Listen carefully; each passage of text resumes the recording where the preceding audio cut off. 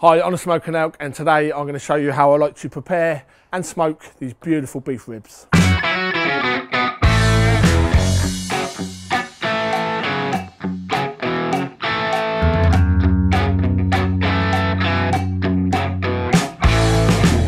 So I absolutely love beef ribs. They are a great alternative to brisket. They're cheaper, they're easier to cook, I find.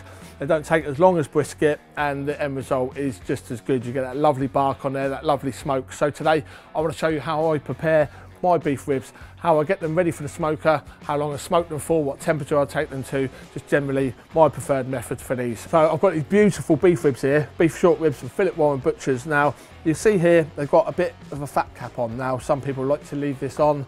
I like to take it off because underneath here you will find that there's a bit of membrane which is going to be, it's not going to break down, so it's going to be tough, it's going to be chewy. Nobody wants to be eating that. So I'm going to trim this part off, and then what we're going to do is I'm just going to get, you can just use salt and pepper. Most of the time I will just use salt and pepper as a rub, but I've got a nice cracked black pepper rub here that I'm going to use, which is basically salt, bit of paprika, bit of garlic powder in there. So let's get these trimmed up.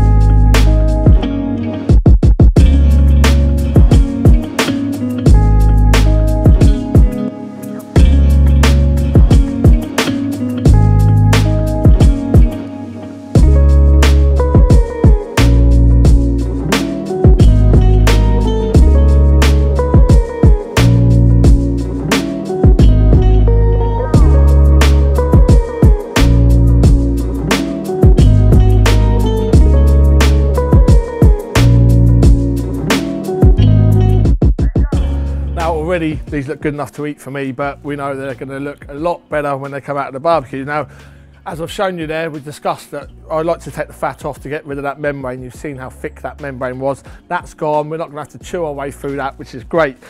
Now to put the rub on here, we've obviously gone for a little coating of mustard just to enable that rub to stick. So a coat of the mustard over there. We've gone on with my cracked black pepper rub. Remember, you can just use salt and pepper. You can use black pepper, garlic powder, paprika, salt. Just plenty of salt, plenty of pepper, then add whatever other flavours you want on there. I've put plenty on here, then just giving it a little quick knock, and anything that falls off doesn't need to be on there. So these are now ready for the smoker. Now, I'm going to be cooking these in the Kamado Joe Jr. I'm going to be cooking them at somewhere between 275 and 300 Fahrenheit, which is around about 140 to 150 Celsius. Now time-wise, obviously I always say to cook to temperature.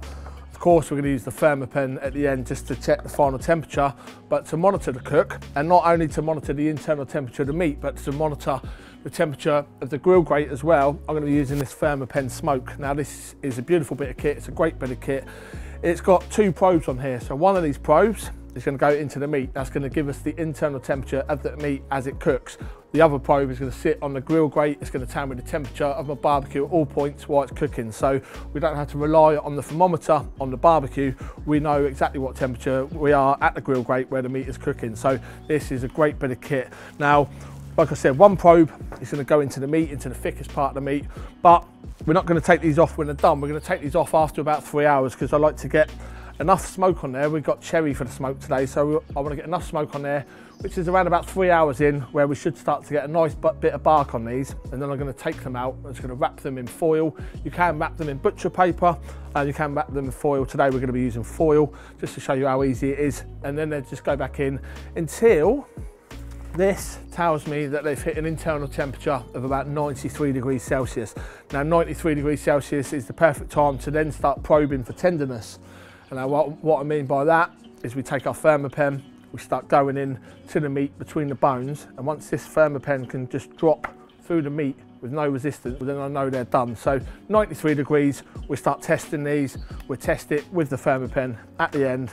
I'm excited, I can't wait, I love beef ribs. So let's get them into the Kamado Joe and introduce them to some smoke.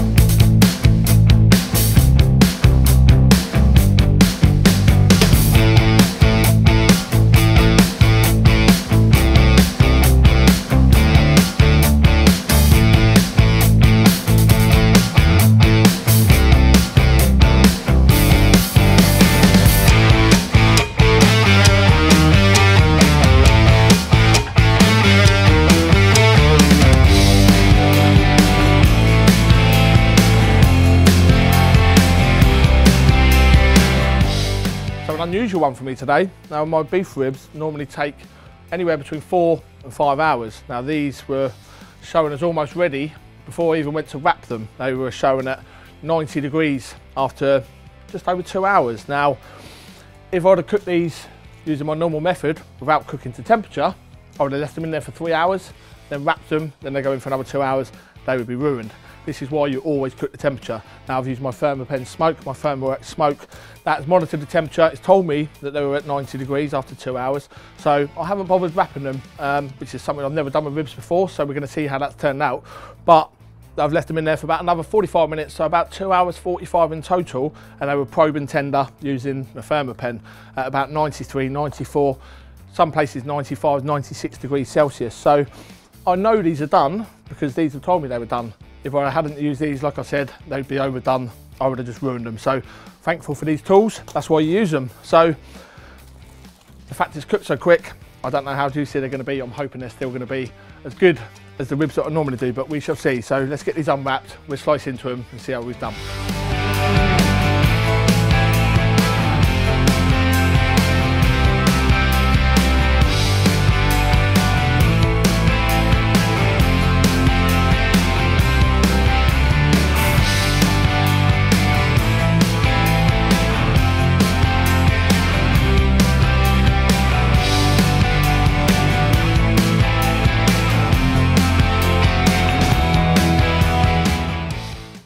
The smell is hitting me, it's just incredible.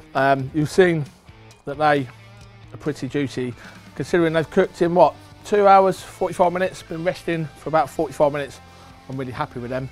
So do get yourself these toys, do get yourself a Thermapen. I highly recommend that as the #1 barbecue gadget. The Thermapen Smoke is really handy to leave in to monitor the cook like we've done here. So on the Smoke and Elk, thanks for watching, and I'll see you again soon. I've just got fat all over me.